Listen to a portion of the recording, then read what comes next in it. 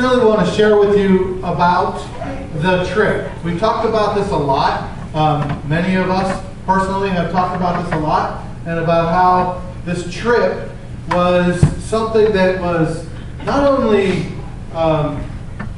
something that challenged me and helped me to grow, but also something that I think in the long run helps all of us to understand a little more about who we are as a Christian group, as a Christian gathering, as I guess just as Christians who try to do what God's Word is asking us to do. So I want to start out by thanking you. Many of you helped me get there financially, and I think I can say all of you helped me get there through prayer. Prayer is, money's important. We all know that. Money's important. But prayer is the thing that makes a difference. And so I really believe that as my church family, you all prayed for me while I was gone. You all prayed for me coming up to this trip, this adventure that I went on. And I know, in some cases, God put it on your heart to help me get there financially. So I just want to say humbly, thank you very much for both of those, because without those, there wouldn't be any point in having the rest of this service. Okay? So thank you very much for that.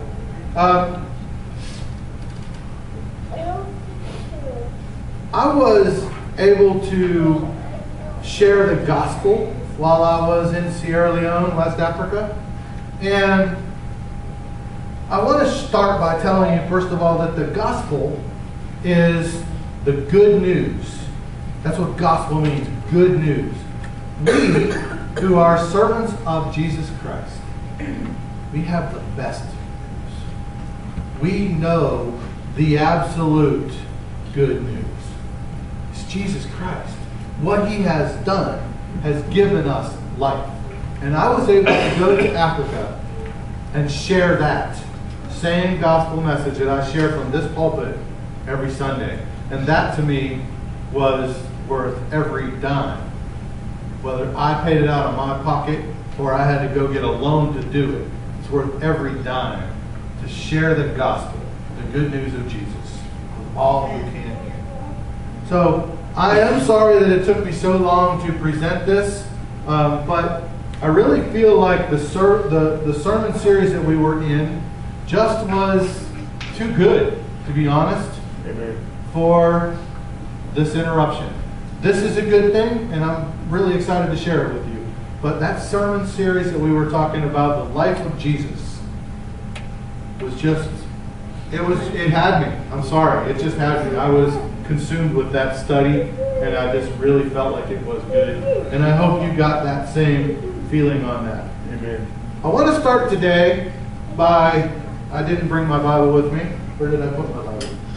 I want to start today by reading, let me just open it on my electronics, by reading from Matthew chapter 28. I'm going to start in verse 18.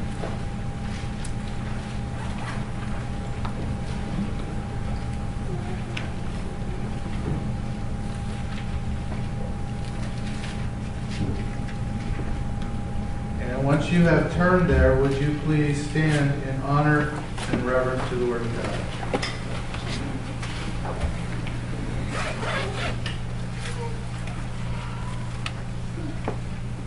I'll be reading from the New American Standard Version, and it says this: "And Jesus came up and spoke to them, saying, 'All authority has been given to me in heaven and on earth. Go therefore and make disciples of all the nations, baptizing them in the name of the Father, and the Son, and the Holy Spirit, teaching them to obey all that I commanded you. And lo, I am with you always, even to the end of the age.'" There ends the reading. Blessed be the name of the Lord. Lord Jesus, I just thank you again that we can come into your house, be with your people, and share your word. We can share your word in so many ways, Lord, And you know how I've struggled over this week because I always feel like I want to preach what you have for us. But God, you assured me that in sharing this story, you will be preaching. So God, I ask that you would just be glorified through every one of these pictures, through every one of these comments, through everything that is said and done today, that you will be high and lifted up, because you alone are worthy, Lord. And we'll give you glory and praise. In Jesus' name, amen. Okay, so everything goes slow. You notice that? Okay, so what's happened is I truly believe that God calls all of his followers, everyone who follows Jesus, to minister in his name.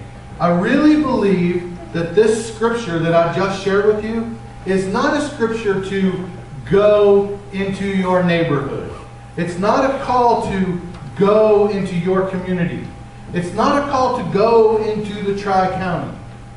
It's a call to go into all the world and share the good news that Jesus has conquered sin and death, and that he allows all of us who will follow him the ability to conquer sin and death. That's the gospel. That's the story. That's Jesus. And so that's why I considered going to Africa. That's the main reason, the main thing that made me have a desire to go to Africa. Now let me take you through an almost daily walk with me as I experienced this African adventure. It started with a lot of paperwork and added expenses. It seemed like, and I don't know if you know this, if you were close to me, I might have shared this with you, but it seemed like every week, the last 6 weeks or so, I got another email saying, you need to go here and spend this much more money and do this much more thing so that you can go to Africa. First it was, you need to go get a yellow fever shot. I already had a yellow fever shot. You need to go get a yellow fever shot. Well, after showing them the documentation, I didn't have to go get a yellow fever shot. But it was that. Then it was, you have to go get a license so you can ride a motorcycle. Then it was, you have to send this money so that we can do this with a backpack. Then you have to do this. So it was constantly asking for more money and more paperwork. That was leading up to the trip to Sierra Leone. But then on February 18th, Barb took me over to the Jacksonville airport, where I began a very long trip on an airplane, actually 3 airplanes, to get to Africa. After changing around our bags, I was the first one there, and after changing around some bags and moving some things out of bags and into other bags, we were able to get all 3 of us checked in to get on the plane to head to Africa. That would have been fine, except that we got over into the terminal, and the first thing we saw was that our plane had been delayed. So we thought, well, let's be smart about this. Let's make sure that we're going to be able to get on a plane. So we went up and talked to the people, and we actually changed planes. So we were booked on 2 different planes. We were booked on a plane from Jacksonville to DC to Brussels. And then we were booked on a plane from Jacksonville to DC to London. Well, we got into DC about an hour after the plane to Brussels left, because we had been delayed twice in Jackson. That happens, and there's nothing you can do about it. So we got delayed. We got to London in time to get on a plane to Sierra Leone. And we were able to do that, and we ended up being about an hour to an hour and a half behind the plane that would have gotten us there in the first place. The problem was that from DC, we were all supposed to be traveling together, and instead, we were 4 and 3. But that's okay. We ended up in the same place together. It was really cool watching our plane on the monitor. If you've ever traveled internationally, these bigger planes have these things, and they're GPS. And they really work well, because I watched this as we were in the middle of the ocean and everywhere we were. And that's a little bit freaky when you know that you are over a whole bunch of water. And it's not a good thing if you go down. That's what they tell you about grabbing that life cushion that nobody wants to touch because you've been sitting on it when you're going down. But that's when you want to know where that stuff is. I can tell you, it was just a little different. Really a different feeling. And then this is our first view of Africa. So we went from DC to, actually from DC to London. And then from London, this is the trip. I'm coming into Africa. And there's two of these. This is one and that's the other. And I really like that because I was like, wow, that's the picture of Africa that I see when I look at a map. You know? So it's funny too, and if you haven't figured this out, if you've ever done any kind of international traveling, I have always thought of our country as kind of being the world. And as I've gotten older and gone more places, I see that it's so not.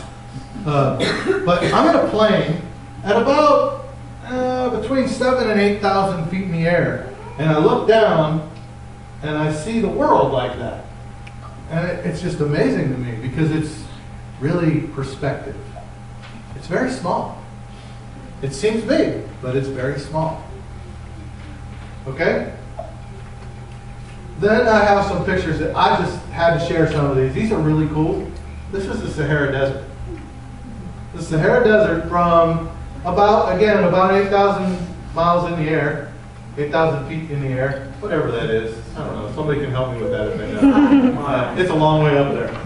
But anyway, these are you can see some of the formations and how the wind blows and it changes things, and it's constantly changing. The desert is constantly changing. I just feel like these are incredible. The more I looked, as soon as I figured out what I was looking at, I was just taken by that. And I was glued to the window and just snapping pictures like crazy. So, when we finally made it to Sierra Leone, we found that 5 of our bags did not arrive with us. Once again, if you've ever traveled internationally, you realize that you're really at the mercy of some other person, and people make mistakes. Well, our bags did not get put on the plane with us. And so, we got there, and 5 of our bags did not. Now, I was pretty fortunate with that because I was only missing a bag that I had taken for the Jesus film trip, part of the trip. So I had all my clothes, I had all my toiletries, I had all of the stuff that I needed to survive. One of our guys only had one bag, and he didn't have any of his clothes, and he didn't have any of his toiletries, and he didn't have anything that he needed. And if anybody knows Ben Kesselring, he is about 6'5" and about 285 to 300 pounds. Nobody else is his size. So he had one change of clothes that he had in his carry-on and the clothes that he had on. And the Sahara Desert gives this little neat effect to all of the southern part of South Africa. And it's that time of year in February. And I don't remember what they called it. I tried to put that in my brain, but even by the time I got home, I couldn't remember. But what it is the winds blow across the desert, and they bring the sand to the south side of Western Africa. And so it's just dusty and dirty all the time. If you look at LA and you see the smog, it looked like that. It looked like that, but it was not like man-made exhaust. It was dust. And it was constant in the air. So we were all coughing quite often. I want to make sure I pronounce that right. Okay. When we got to South Africa, when we got to Sierra Leone, Africa, with no bags, we had to do some paperwork. And so we went through customs, and they looked at one piece of paper, which is really different because they usually go through everything. looked at one piece of paper and sent us over to fill out our paperwork for our bags that were missing. Well, because we got in there so late, everybody was gone by the time we were done filling out the paperwork, and they didn't even check us. They like pretty much said, okay, go ahead. And again, when you travel internationally, you'll understand this, but there are military men with big guns everywhere. So when we walked out, we had them in front of us, behind us, around us, and we met our missionary while we were there.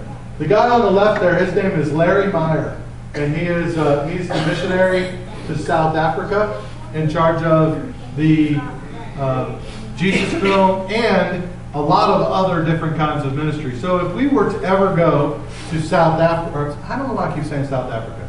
If we were to go to West Africa, Larry would probably be the guy that we would be in contact with. He's in charge of all of that area, which is a big area.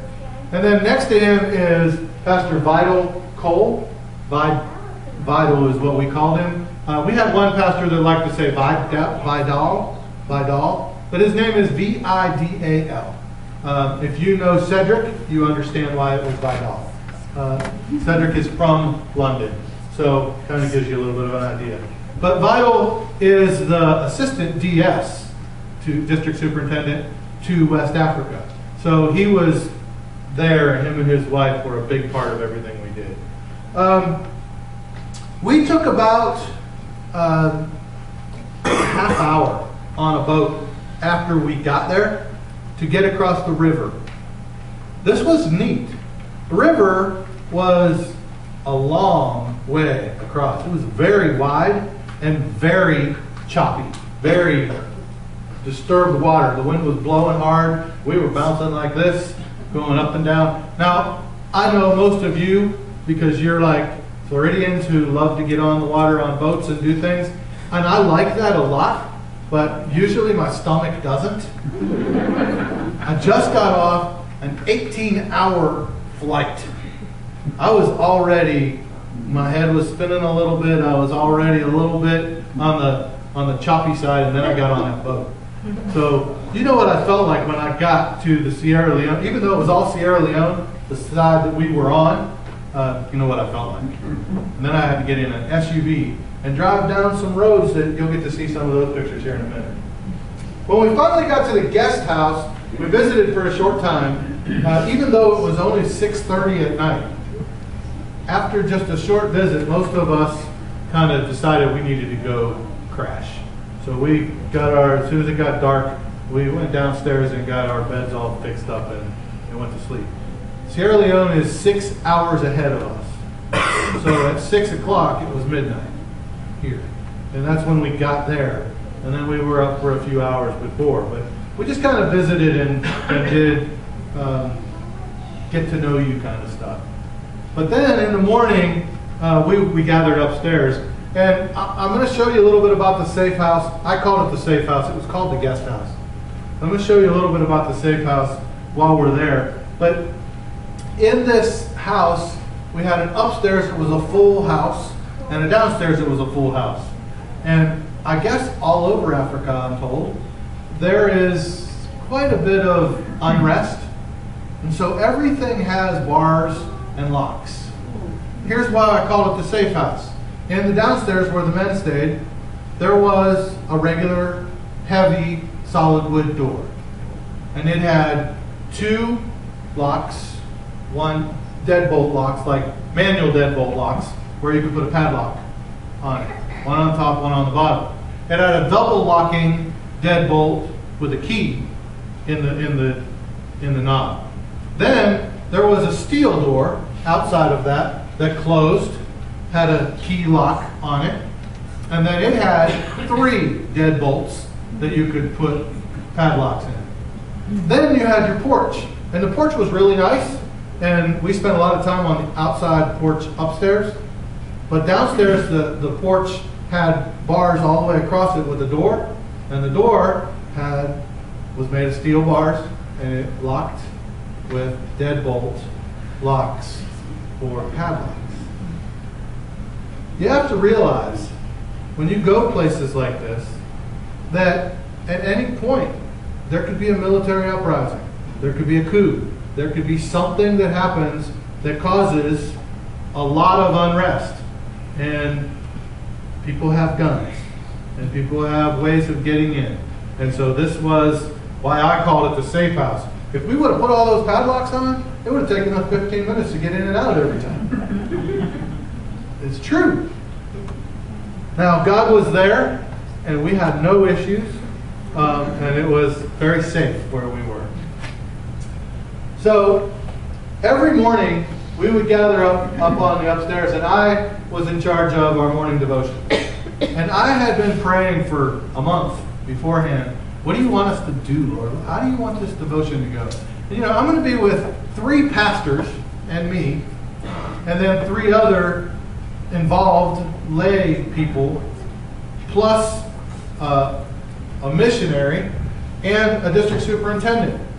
Pretty much everybody knows their scriptures. What do you want me to do? And so I had a devotion with me that I was going to lead us through, and during our plane ride, I just kept praying, God, show me exactly where we're going. And He gave me that we were going to be reading in Ephesians. So I started out that first morning reading Ephesians 1. And I read about half of it, and then started to talk to everybody. And as I was talking, one of them, the missionary, said, I knew we were going to be in Ephesians. God revealed that to me a couple days ago. And I have been in Ephesians anyway, so I've been just studying it. And then one of the other pastors said, I didn't know we were going to be in Ephesians, but God's laid Ephesians on my heart recently. And I've been studying it and reading it. And one by one, either somebody had been studying, just finished studying, or had felt like they needed to study Ephesians. It was pretty amazing to me how God started our trip by giving scripture that we all needed to hear. And so our conversations on our morning devotions were really pretty good. This is some of the pictures of our community. So this is right outside the safe house. I'm standing on the porch upstairs looking down. And this is, if you look here, this right here is the community kitchen. Right there. They live in community. All of those houses there, they would gather there together and they would share life. Go ahead to the next one. That's the porch that I was standing on. And you can see that's Ben with his bald head and arms crossed. The one that's just a little bit bigger than everybody else on the porch. This is just looking a little bit to the left of where we were just looking. That's the car, the SUV that we drove around in all the time. And one night we actually showed the Jesus film in that community. We did that because we were really trying to connect there, and I'm probably getting off a little bit, but we were really trying to connect in that community, and the people there were very receptive. And so we asked if we could show the movie. We were not supposed to show the movie there. And we asked if we could show it. And we had about 160 people raise their hand and say they wanted to pray for salvation while we were there.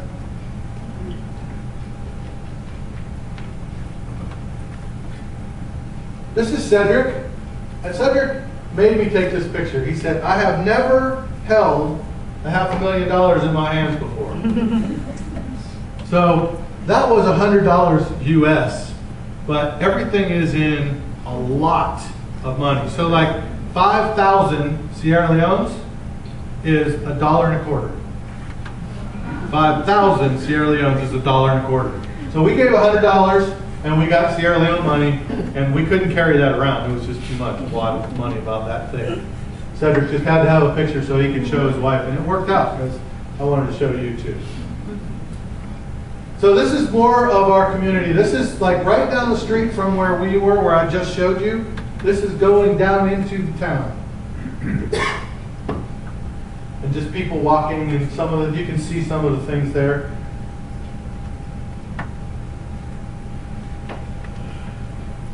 That's the sidewalk. See the sidewalk? That was very normal. To have holes like that, just a piece of the cement. That cement was about 5 inches thick. And I'm guessing that somebody dropped something and broke it, and they just never replaced it. So that's the sidewalk, and that's very normal all the way through town. And that's where they walk. That's also the street. And there's I asked Pastor Vital, I said, how many people live in Sierra Leone? He said, the country, we have about 5 million people. In Sierra Leone, Freetown, which is where we were, there's about 3,000 people. So 3,000 people, you can imagine what the traffic was like.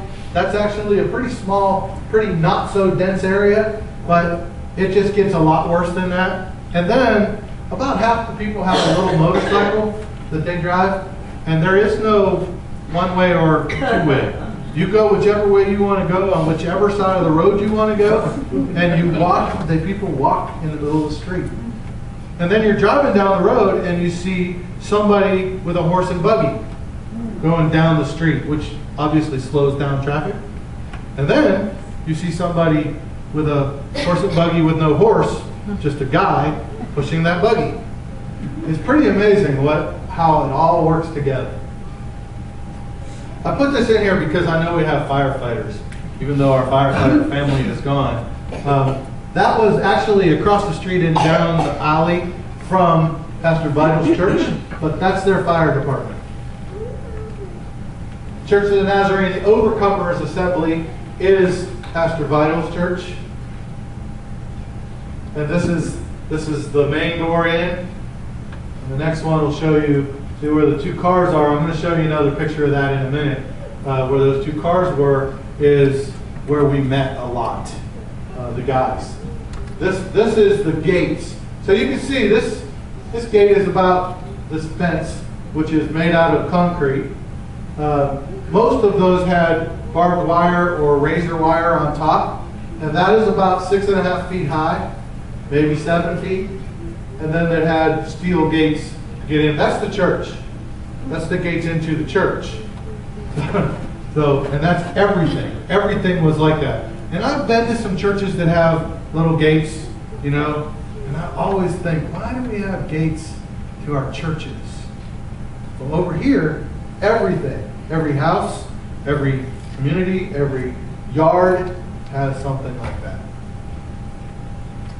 So we met with the people at Pastor Vital's church to share a little bit about.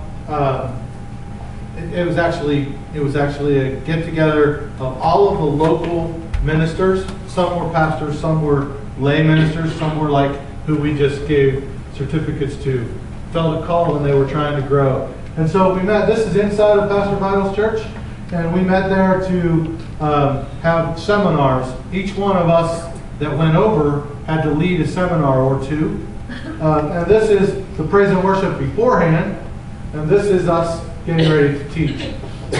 I led a pastor's devotional and spiritual life, and then Pastor Ben and I shared the responsibility of leading, growing a healthy church. So we led 2 or more each for this to happen. Some of the others on our team led leadership, stewardship, discipleship, ethics, and women in ministry. All of those things were talked about while we were there. You can see this is one of the gathering places. This is where the cars were parked. And the guys met there most of the time. We met inside that first day, and then we met outside under these trees in this area most of the time as we were doing our seminars. This is very normal. We had children. We have any children around here? We had children that would just stop by. It was the church. So they wanted to come by the church, and they would see us. And I know this will surprise you, but we were some of the very few white people in the country. So they were inquisitive, very inquisitive about, what are these white people doing here? What are they doing? And why are they at the church? So they would stop, and they would always ask us questions, and we were always able to share the gospel with them. This is Pastor Stephen, and he was sharing the Evangicube. Some of you have seen the Evangicube I have on my desk. It's a cube that it has the story of Jesus. And so he was sharing that with these guys. And every one of them prayed, and every one of them asked Jesus into their life. And of course, there's no real way to follow up. So we don't know if they came back to church or not, but we invited them. And in most cases, we were able to introduce them to the pastor of the church in the community where we were. So it was kind of a way of at least trying to connect them with somebody. These are the motorcycles. 2 of those motorcycles were brand new. They were brought there from the Jesus Film Harvest Partners Ministries, and they were given to local pastors so they would have travel, a way to travel. You can see how big they are. They're 125s. For me, who rides a 1200 here, it was really a lot of fun. This next slide is where the women met. Now you can see, I was told that was a mango tree. I never saw a bit of fruit on it, and we ate mango every day. So I don't know, but I was told that was a mango tree. You can see how much shade there is. The next slide is actually the women meeting there, and they gathered. They had a much nicer place than we did, but they only met twice in that area, and the rest of the time, the other people would go out into the community and just meet with people on their porches or on the street and talk to them. This is the view of just right up the road, right up the hill from Pastor Biden's church. So you can see it's pretty wavy, pretty hilly. The people all live in very simple houses. See, most of these roofs are tin roofs. They're not tin like our roof. They're tin like just corrugated metal that most of us would not use for a roof. But you can see all the way up the hill. That's kind of how that looks. And this is Freetown. Now the next one shows you the ocean. That's like starting where that last one left off going this way. And that's the Atlantic Ocean over there. So big city, very close houses, lots of people. We really felt like we were supposed to connect to the people in our own little community where the safe house was. So we spent a lot of our free time out among these people in this community. They had lunch every day for us, and lunch was at about 3:30. So we would get back from the pastor seminars, and I would say we took showers, but most of the time we didn't have showering ability. So we would wash off, change clothes, and then eat lunch. And then after lunch, we would go out in the community. And so this is, you can see, if you look real close, this says RIP on the bottom of that rock that he's sitting on. Right at the edge, this is the edge of the community. And so the street is on the other side of that picture. So if you look at where all that tin is, on the other side of there is the little street that they live on. And this is the edge of the graveyard on there. The next picture shows you another picture of the graveyard. It was a very large graveyard, right there on the edge of the community. And it wasn't very well taken care of. I was kind of surprised. With the community being right there, I figured that they would take care of their graves. But we walked around in there and not really. One of the things that really struck me about Sierra Leone, actually not, well yeah, I was just in Sierra Leone. There was no grass. Nowhere. No grass. All red dirt. Everywhere. So I don't know that grass wouldn't grow. Weeds grew a little bit, but it was pretty barren and pretty dusty like that. So this is their houses. If you're looking from the graveyard up in between the houses, this is how close a lot of them were. And like I said, they live in community. So these pictures show how they work together every day. Go on to the next one. Again, this is that community I showed you before. These are all places of residence. All of these are houses where people, sometimes multiple families live. Same thing with this one. This was a really nice house, and that's the community kitchen and the community gathering place. And if you see right there, the two towers, that's the mosque. That's where the Muslim mosque was. So right in the middle of this community.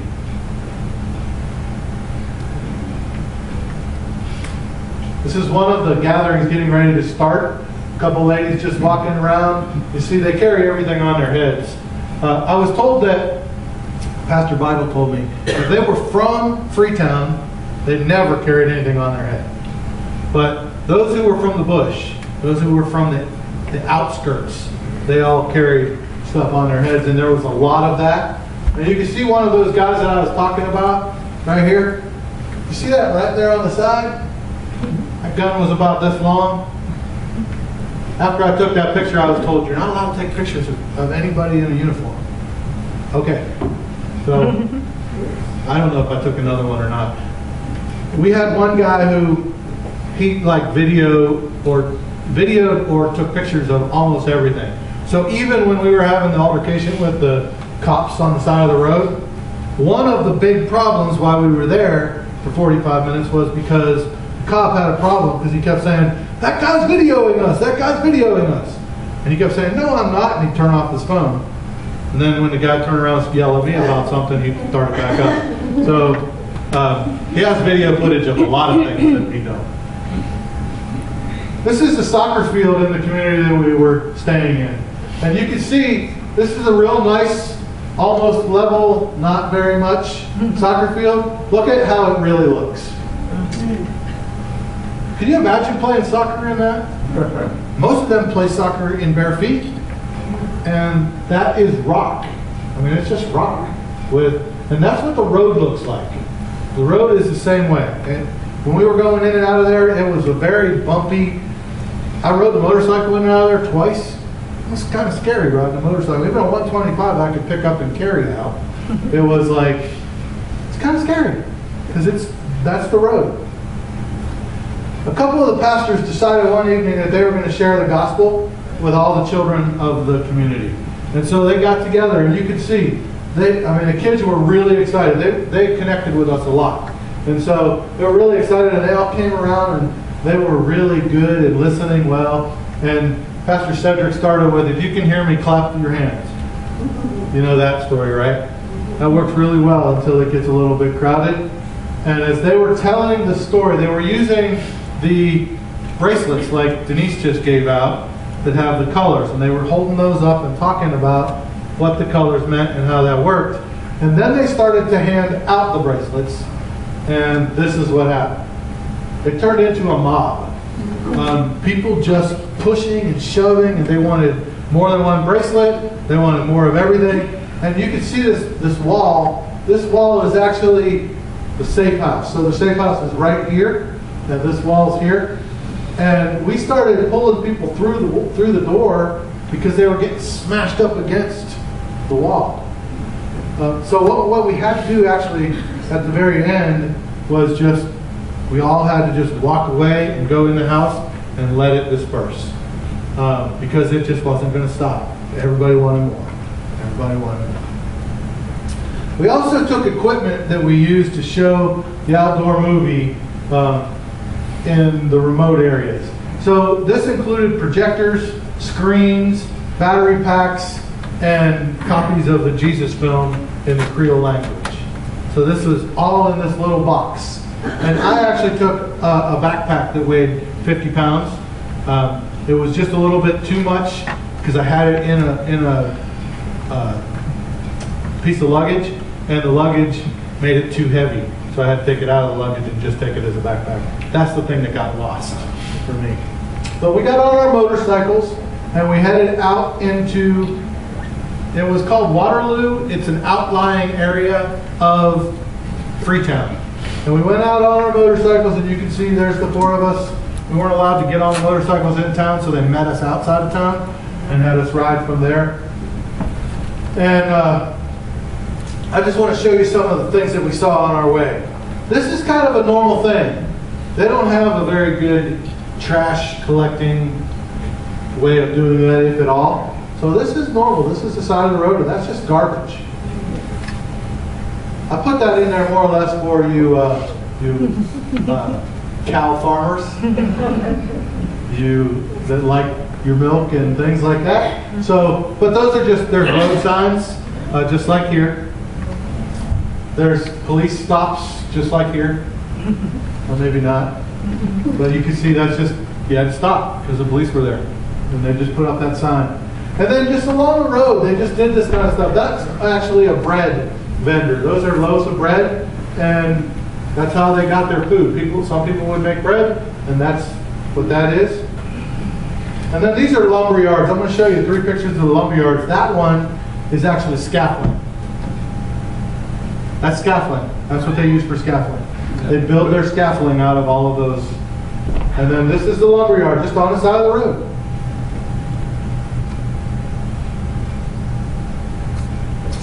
Also, people just were selling stuff right outside their houses. So this is a house, and that is what they have for sale. Some of those houses were just houses. Some of them were just places of business, and some were both. This next one is both. Upstairs, that's where they live. Downstairs, that's where they keep all their appliances that they sell every day.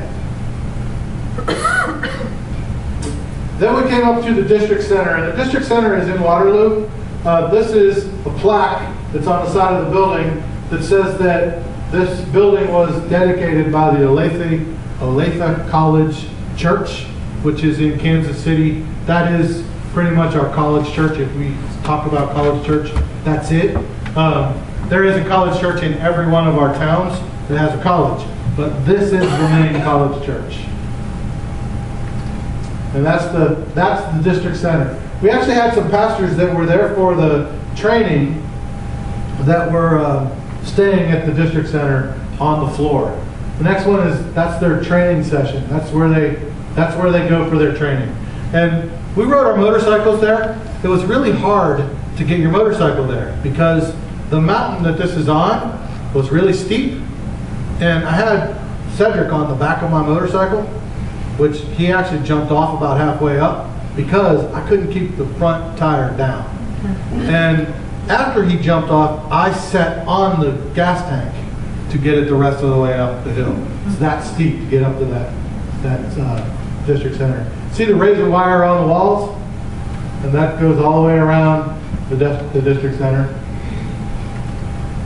And then we got out to where we were showing the movie. And of course, this was the main reason we went, although this was the least important for me. I don't know why that is, but it just was. So these next few slides are really just them building the stage so they could show the movie.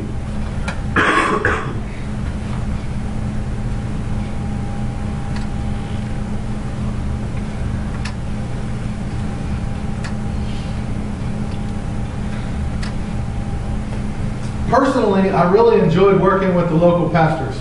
Especially, I connected with Pastor David, Pastor Stephen, and Pastor Emmanuel. Pastor David lived in the community where the Safe House was. And his church was just down around where I showed you that first picture of the Coke, the Coke emblem there, or I don't know what you want to call it. But anyway, his church was right across the street from there. Pastor Stephen, this is Pastor Stephen's church, and I got to preach there on Sunday morning. I preached through an interpreter, but that's the church. This is the church inside. You can see the walls are not very finished. It's just an adobe brick type building, and that's what it looks like inside. And you can see there was over 80 people in this building. The next one is the other side of the church, and the main door's outside. And obviously I'm standing in the front of the church at that point. There's the church, pretty as close as I could get to the whole group. There was a lot of children, but Pastor Stephen actually has a school that he runs in his church and in his community, and a lot of those kids are there in that service.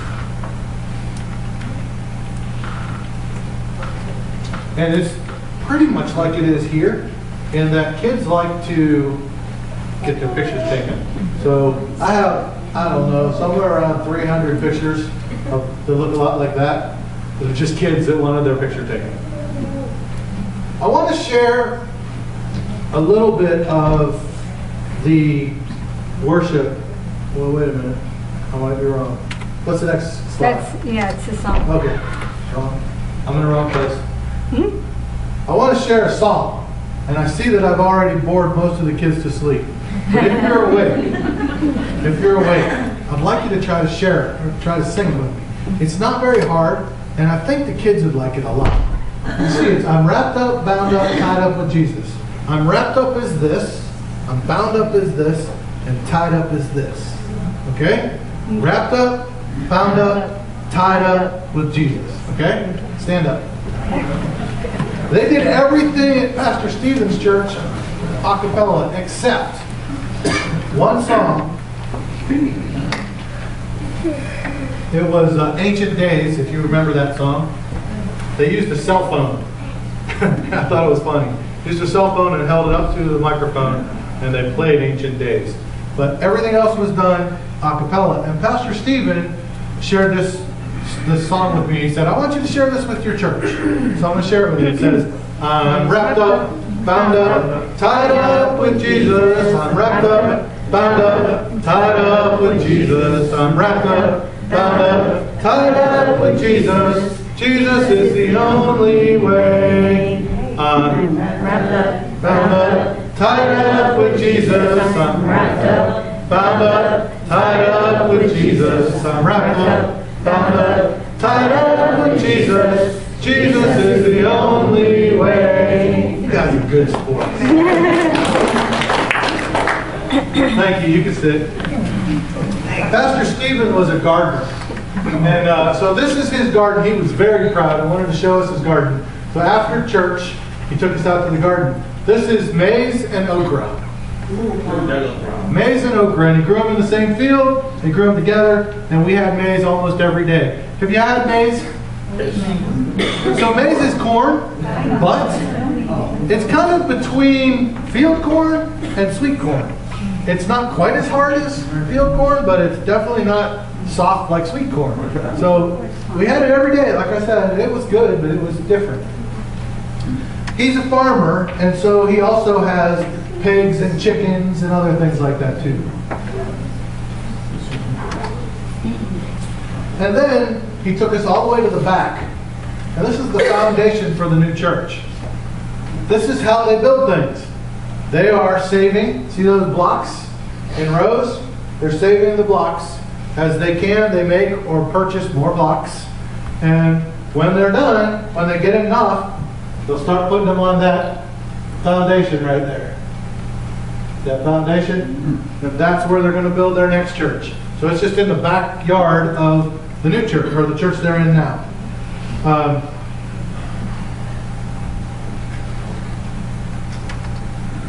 This is the world, and this is what I believe. God has asked us to go into all the world and make disciples. This is the scripture I shared with you. Go therefore and make disciples of all the nations, baptizing them in the name of the Father, and the Son, and the Holy Spirit, teaching them to observe all that I command you. That's what God is asking us to do. Right. That's why I went to Africa. That's why I came to Trenton. And that's why I go anywhere I go. So I want to share with you that my heart is that we go and we make a difference wherever we go, however we go. There were 3 of us that just had to take a picture. I don't know why, but this is what you look like when you go into all the nations.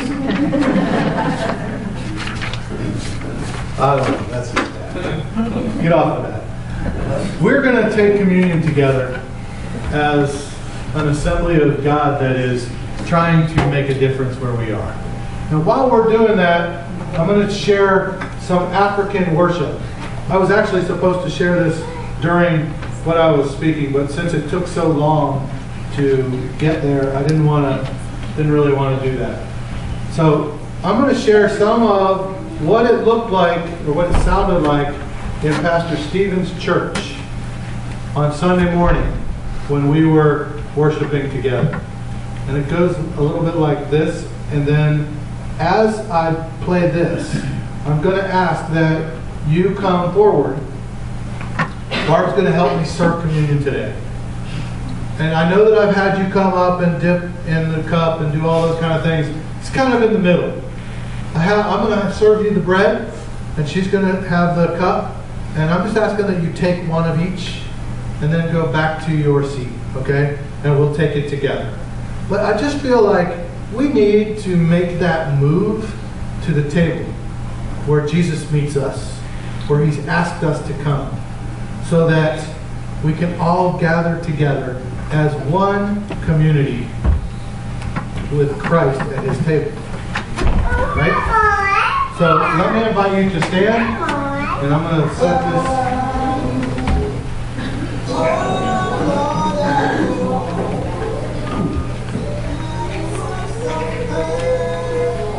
Is that loud?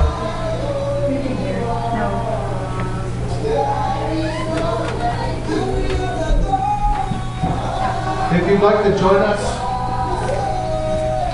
in taking communion, would you just come forward? I don't think we need to do any certain way. Just come forward and take of the elements, and then we will partake together at your seats.